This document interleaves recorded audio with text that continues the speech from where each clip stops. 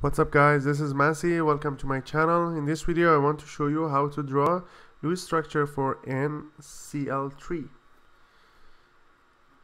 So I start with finding the total valence electrons. For nitrogen the total valence electron is 5, for chlorine is 7, and we have 3 of them, so it's going to be 3 times 7, which in total is going to be 26. Then I have N in here and 3 Cl's on the side, and we just draw single bond to connect all these elements. So we have 26 minus 1 to 3 bonds, which means that's 6 electrons. So we have 20 remaining electrons in here.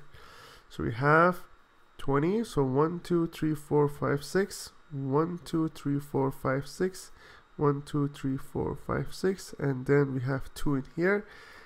That makes it complete, and we need to check out the octet rule. Octet rule for chlorine 2 4 6 8, 2 4 6 8, 2 4 6 8, and for nitrogen we have 2 4 6 and 8. So that's the Lewis structure for NCl3. I hope you enjoyed this video. Please leave me a comment if you have any question, and I'll get back to you as soon as possible. And please don't forget to subscribe this channel. Thank you.